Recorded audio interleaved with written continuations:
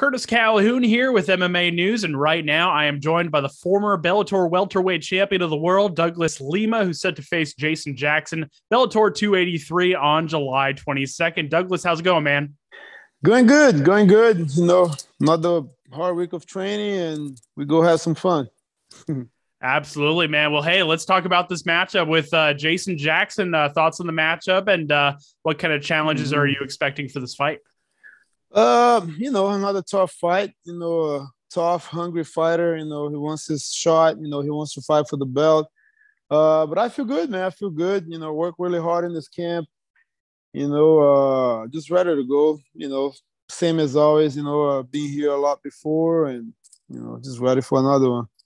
And then looking at Jason Jackson's last performance against Paul Daley, obviously he used a lot of wrestling in that performance. What were your thoughts on his win? And obviously don't give up the game plan, but what kind of fight are you expecting in this one? Definitely a solid win for him for sure. Daley's game, he's been in this game forever. So it was a good win for him. He looked good. He mixed everything up really good, like you said. He threw some punches, kicks, stuff, and then wrestled. So I expect him to do the same thing. Here on this fight, I think he's gonna mix everything up. He's gonna try to use his wrestling, to use the striking. I think that's the type of game plan that we're expecting for him. But if he wants to strike all night, we can do that too. And just be ready, be ready for everything, that he brings, Absolutely. And you have twice the experience as him, roughly, and in the Bellator cage. Give us your thoughts on that. And do you feel like that'll be a big factor in this fight? I think so. I think so. I'm comfortable. there. I feel at home. But I don't think that makes a big difference, because everybody just trains so hard. You got good training partners, so you get the same feeling, when you're training with guys like that, guys that's been on a big show, guys that fight for the title, and he's got that type of training, where he trains. So, I don't think that changes a lot, but I feel good, man. I feel good. Like I said, I feel confident. Not my first rodeo, so should be ready to go.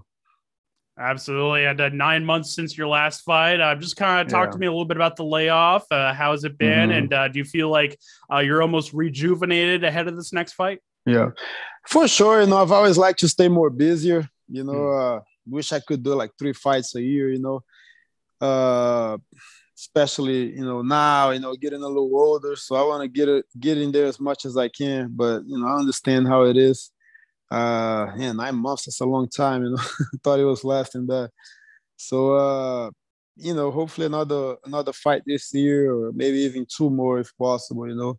But the body feels good. I'm rested. It's been a long camp too, because the fight got moved a couple of times. So main thing is just to treat the body right. So I'm able to rest when I can, push really hard in this camp, but also, taking care of the body, that's important. So, but I feel good. Like I said, it's been a long layoff, kind of, but ready to get back to work, And you and Jason Jackson are moving into the main event slot for this one. Tell us your reaction when you found out you got that main event slot, and how much does that mean to you at this point in your career?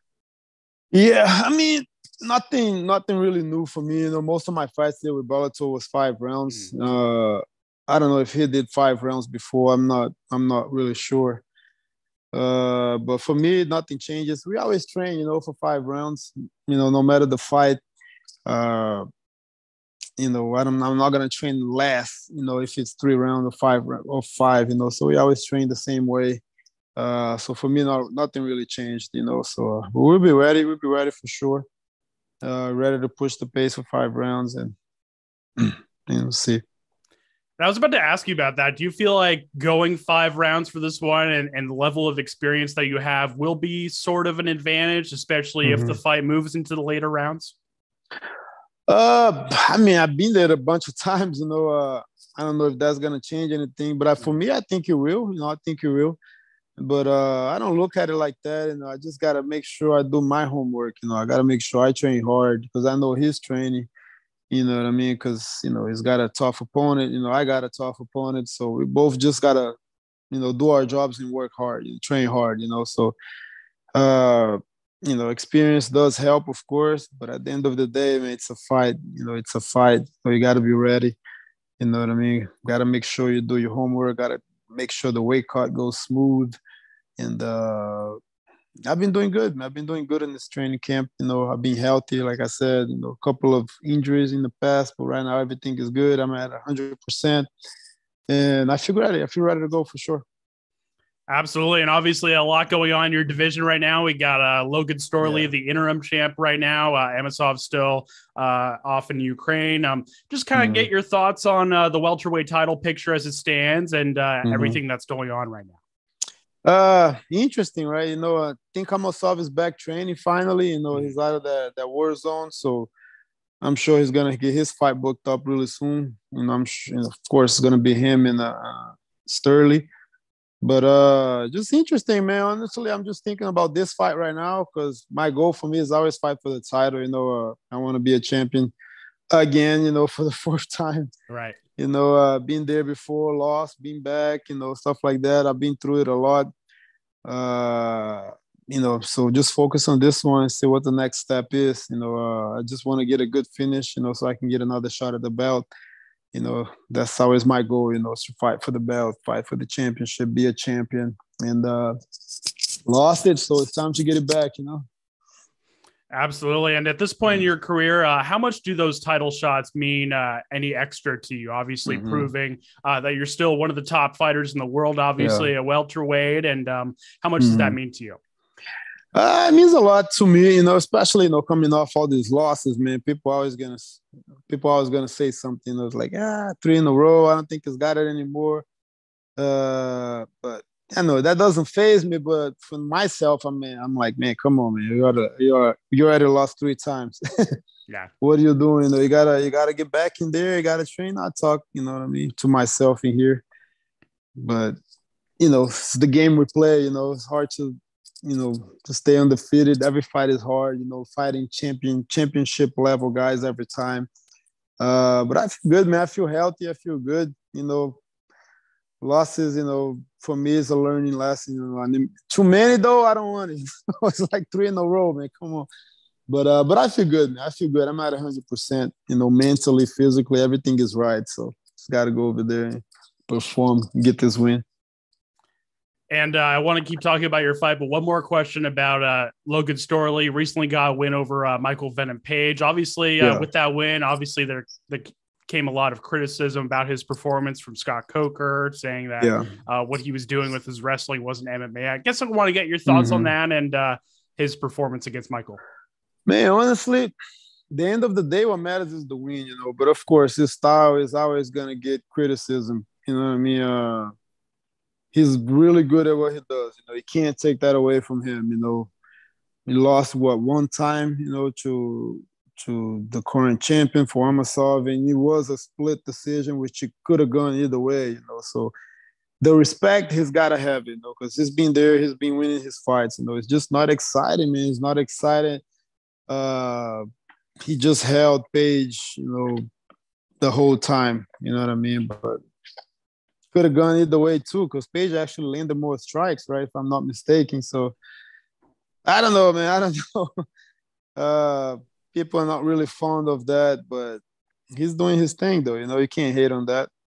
Got to give the guy the respect, but it's just not exciting. You know what I mean? People are not gonna really be exciting for those type of fights. Yeah, I totally understand. And Bellator 283, this is going to be the first time that Bellator has been to Washington State, obviously in Tacoma at the Emerald Queen Casino. How much does that mean to you to be able to headline an event like this where Bellator hasn't been before? Yeah, it'd be good. I've always liked to see new places, Seattle, never been there before. I'm excited, for first Bellator show there. So got to perform good, got to perform right. Throw a banger of a fight, for the new fans going there to watch it live for the first time. So I'm excited, man. I'm excited. Like I said, I like traveling. I like seeing new places, Probably stay a couple of days there to see the city a little more after. So I'm excited definitely to, perform in front of a new crowd. So, it's good. What are some of your favorite places that you've traveled to? Man, I like the beach. Thailand, was awesome. I was there training. And Israel, that was really fun. I fought there before, so that was, it's the great thing about fighting. I get to travel. You know what I mean? Doing what I love. So I love it.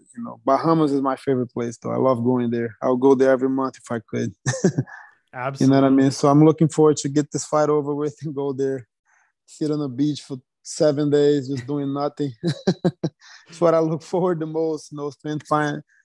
Quality time with the kids and family at the beach. So got to get this win and, go there and enjoy it a little bit and back to work. Definitely, man. Well, hey, last question from me. What can fans expect from you at Bellator 283? Man, I'm ready. I'm ready to go, man. I'm ready to go. Expect a good fight. I'm going to throw down. I'm going to throw hard. I want to look for a finish. I need a finish, you know what I mean? No pressure on myself, but I need a finish, and I'm going to be looking for it the whole time, So it's going to be a good one. So make sure you tune in, and see this. Absolutely. Well, before we wrap things up here, I'll give you the floor to shout out any sponsors you may have, shout out your team, all that good stuff. I'll give you the final word. Always, man. I always, appreciate my team, my family, American Top Team, Team Lima, everybody, my coach, Jucão, my brother, Diego, Triad Mechanicals, being with me since the beginning, They're my family too. The biggest supporter that I have, Soccer Punch, my manager that's been helping me out a lot, you know what I mean? Monster, Perfect Sports, Hayabusa. That's my main brands right there. So make sure you guys check them out. And, I always appreciate all the support for the fans that's been with me with the highest and lowest, that's the real fans right there. So I appreciate you guys, and, make sure you tune in. Absolutely. Well, Douglas, thanks again for the time. Really do appreciate it. And yes, I'm sure we'll chat again soon. Thank you so much. Thanks, my brother. Have a good one.